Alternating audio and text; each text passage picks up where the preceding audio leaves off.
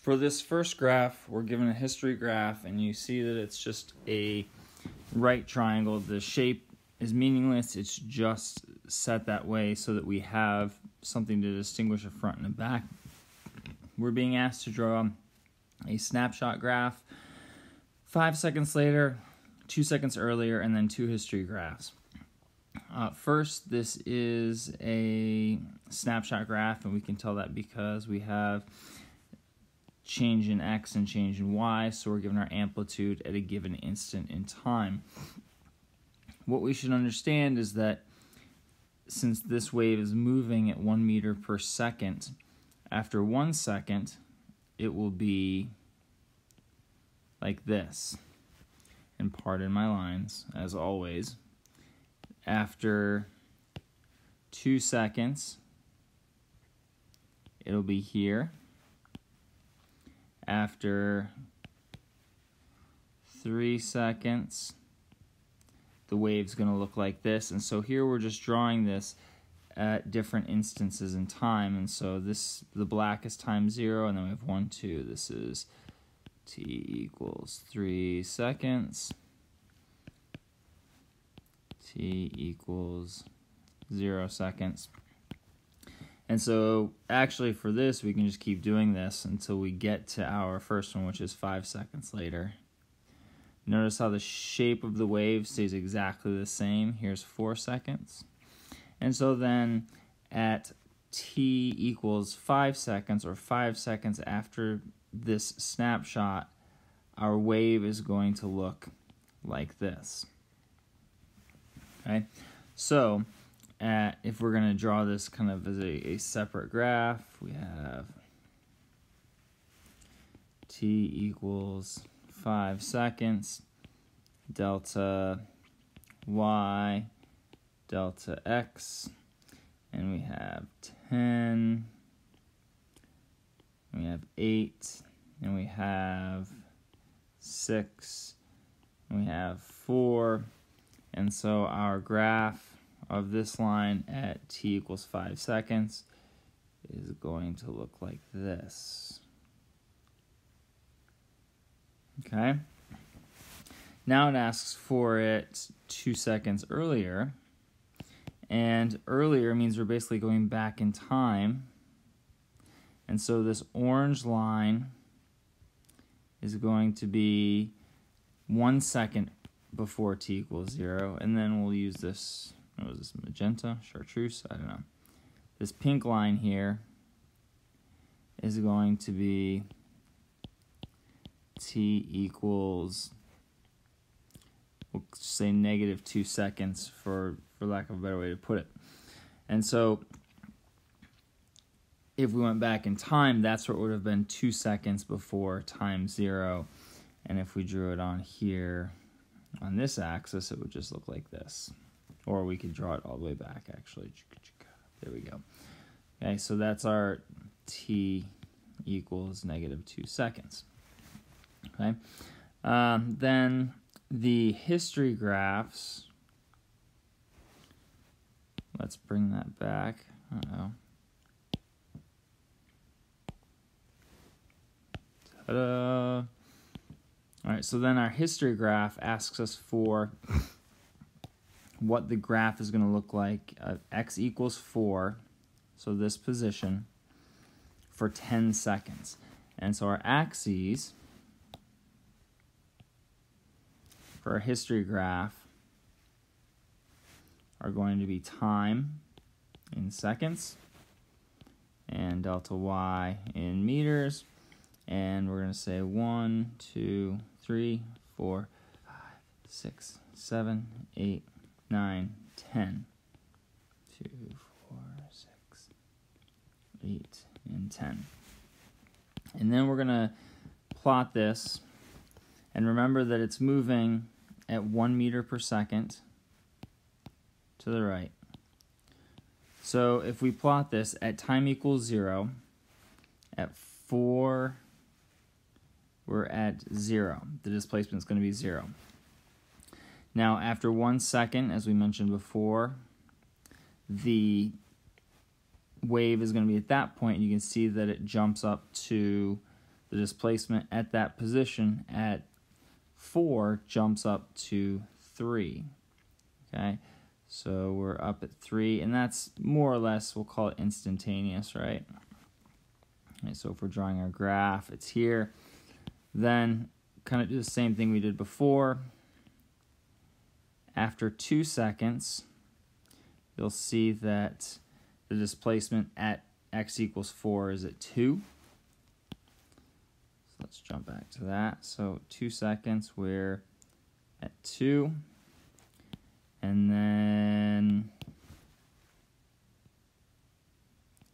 this is 3 seconds later. We're at 1. Actually, I'll just do it here. Do that. And then after 4 seconds, you can see that the displacement is back to 0 at 4 meters. So we're back to here.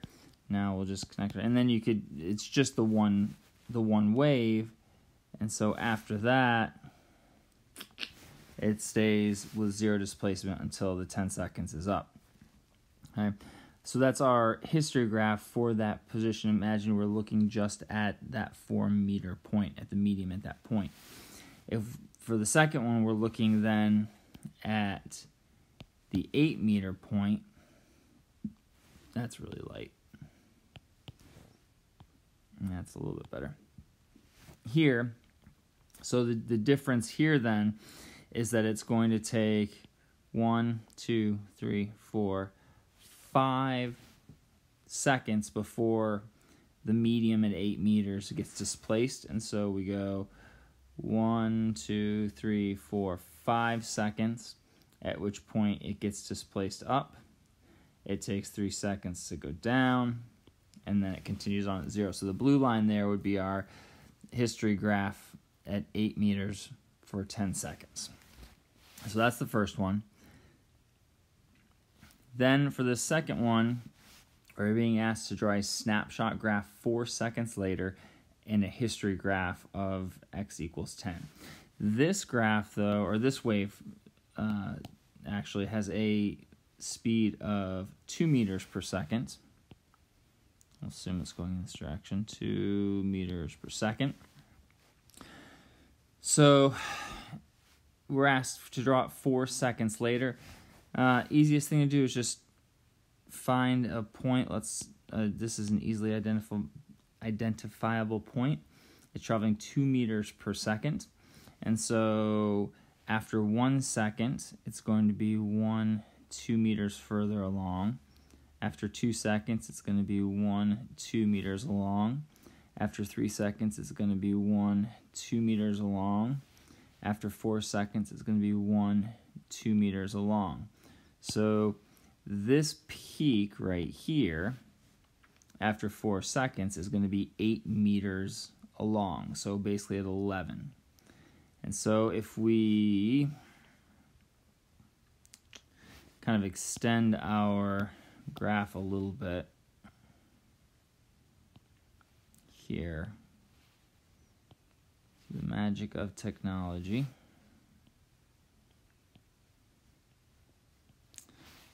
And let's go back to using our red. So the peak is going to be here. So our graph, or our wave rather, and then we're going to go through 2, and then up. So this is where our wave is going to be 4 seconds later, with this being 11 meters.